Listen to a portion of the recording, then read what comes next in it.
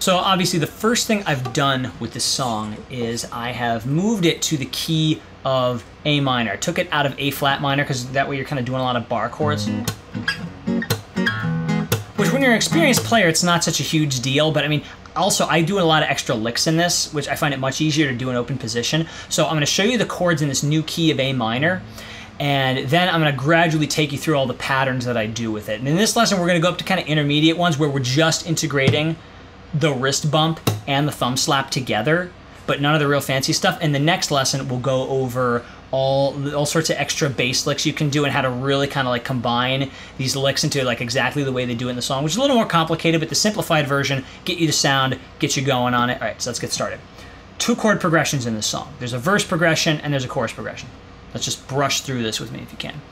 It starts with A minor. I want you by G, my side, F, goes to C, so I don't ever feel E, alone again. And it really just repeats that. They've always been so kind, hits the F twice, but now they brought you away from me. So the A minor's 1 beat, la la la, G, and then F twice, C twice, E major twice. We need to fetch back the time they have stolen from us. And then as it goes into the chorus, it kind of holds on to the E for different lengths of time. You can hold it kind of for as long as you want, but just a little bit to kind of accent it is good.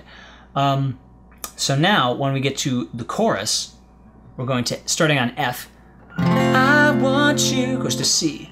We can bring it on the floor, E major, never danced like this A minor. Before, walks down to the G minor, quick, we can talk about it. By G minor, I mean G major, of course.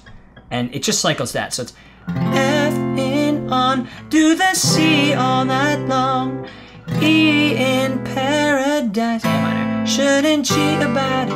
I want you, we can bring it on the floor, never danced like this before. We don't talk about it, dancing on, do that boogie all night long, stoned in paradise, shouldn't talk about it. And holds the A minor at the end and does a real quick switch through the G. It goes, shouldn't talk about it, shouldn't talk about it, A minor, G, and then it's back into the verse changes again.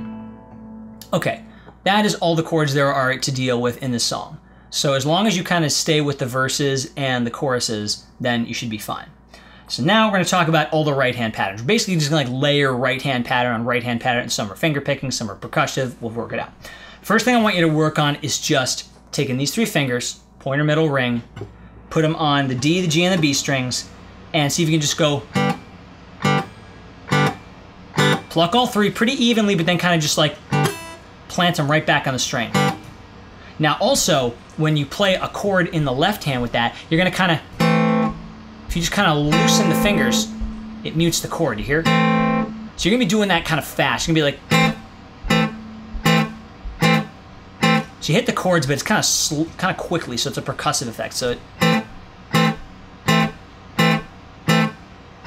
and you're doing that pretty much off the beat all the time. So if you're going 1, 2, 3, 4, 1 and 2 and 3 and 4 and 1 and 2 and 3 and 4 and. So that's the first thing you're going to do. The next thing you're going to do is you're going to add like a bass note. Basically, you're going to add like a quarter note pluck and chuck thing. So it's going to be thumb, slap, slap, thumb, slap, thumb, slap. We've done these a bazillion times in all my other pluck and chuck songs, so if you've done any of those, you'll be familiar. So, but you kind of add this in between every thumb pluck and every thumb slap. So it's like thumb, pluck short, slap, pluck, thumb, pluck, slap, pluck.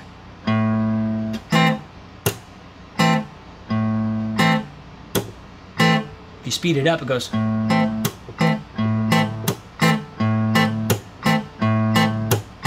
And it's okay to let the bass ring. So you hear the A bass still going? that's definitely okay to do in this song. The main thing is you want to make these chords, these 3-note chords you're going to play, they're all going to be as short as you can make them. So if we just try that over the A minor chord, try to play that along with me. 1, 2, 3, and 1 and 2 and 3 and 4 and 1 and 2 and 3 and 4, 1 and 2 and 3 and 4 and 1 and 2 and 3 and 4. There you go. So once you got that much down, now comes the fun part. Now we're getting the wrist in there. I'll state for the record, there's a lot of different ways to do this. Right now I'm trying to stay pretty clear of the strings if I can. Just where my thumb and my fingers can reach, but I can still kind of hit the body of the guitar. You can do it on the bridge of your guitar. I actually like the thud sound that you get from the bridge. It's a little more trebly here, which I don't like as much, but you can also get a little bit more, to the center of the strings when we play near the bridge here. Get this kind of tinny sound because you're really close to the saddle on the strings. So you can either play kind of up here if you want the string tone to be a little warmer, or if you want the thud to be a little better. Usually I think doing the wrist bump on the bridge is a little better. For this song you can really do either one. Now the other real key, if we haven't done this before, you got to be able to hit the wrist and play a bass note at the same time. So hopefully you've done the warm-ups to this series, but in case you haven't, make sure you can kind of plant the thumb on the A string here, and then wrist bump and pluck at the same time. So the thumb is kind of going the opposite direction of the wrist. So do a couple of those real slow with me. Every time between, really watch what you did, see if you can improve it a bit. So 1, 2, and 3, and 4, and 1, and 2, and 3, and 4, and 1, 2 and 3 and 4 and... You might have to go over that a couple times till you get it. That's one of the trickiest things when you're starting out with this, but really take some time to do that. When you're ready, put the thumb slaps in between. So 3 and 4 and 1 and 2 and 3 and 4 and 1 and 2 and 3 and 4 and... So work on that a bit. Putting those two things together, another tricky step, but once you get it, now the ultimate is where you want to be able to do the bass notes and the plucking here all together. So get your chord together, see if you can go 1 and 2 and 3 and 4 and thud, pluck, slap, pluck, thump, pluck, slap, pluck, thump, pluck, slap, pluck, thump, pluck, slap, pluck.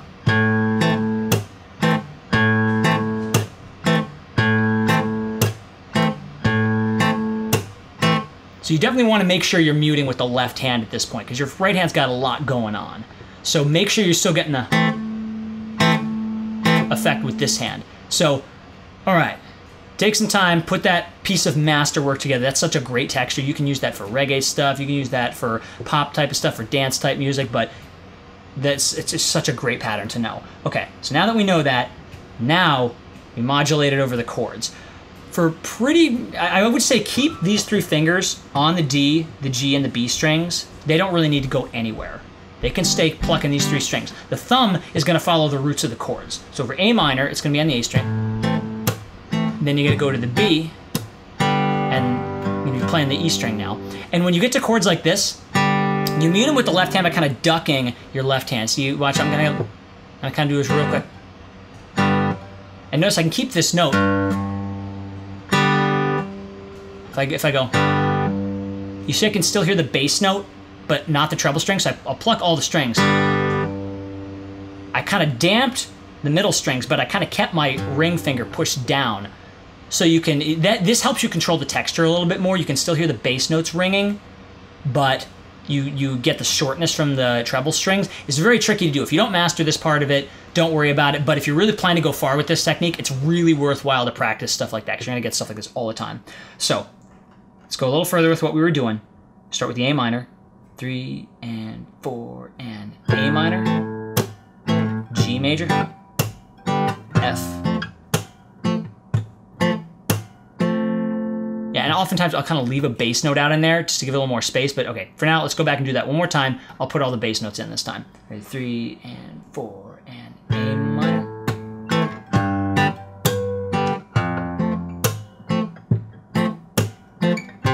To the C.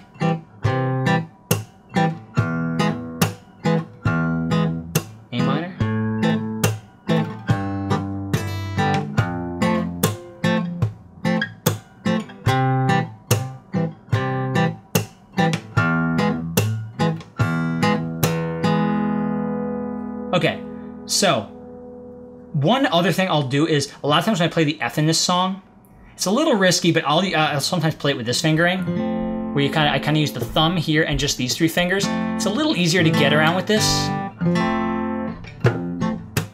And actually, you can control the bass a bit. You can kind of hold the bass note.